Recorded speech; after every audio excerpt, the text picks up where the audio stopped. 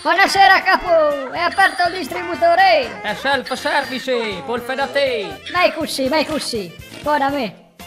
Ogni modo, che fieno mettiamo tra la somera? Metti il fieno al plus, il pieno, fai il pieno. Va bene.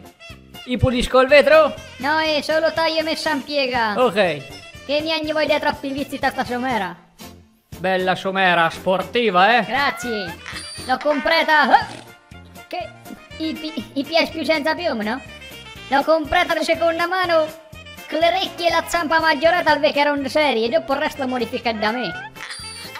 Sì, è bella, però ultimamente la gente si compra me una vacca, una capra, e che la gente ultimamente... Dai soldi! Bravo, e siete in pochi che la somera, ma, con cui che è arrivato il prezzo del fieno oggigiorno, è normale. Certo.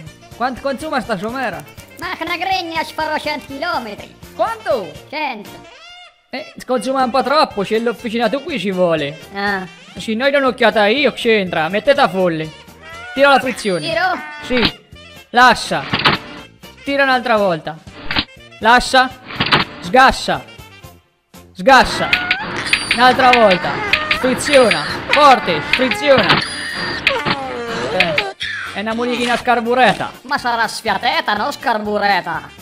E sarà anche sfiateta, ma lì a perdi i caccarelli dalla coppa dell'olio. Sì, ma dimmi quant'è la coda di via. Sono 13.500 euro. È callata, no? Sì, è che la gente adesso comincia già sfarrato e hanno abbassato il prezzo. Sì, ma lo sfarrato rende. 13.500, no? Sì, signore. Ascolta, gli organi li accettate? Sì, ma c'è l'anestetista in cassa muta, tocca caffè senza, si vuole. No, senza anestesia non la sta ste. Ah no? No, è che non è la stessa cosa, non è uguale. Via, guarda, via questi. Vuoi la fattura, la ricevuta? No, niente. Ah, questi hanno almeno 15.500. Ah, tiello il resto, tiello. Ah, grazie. Aspetta, guarda. Da rigare un pettine che anche se sei pelato c'ha lisci il petto alla somera, no?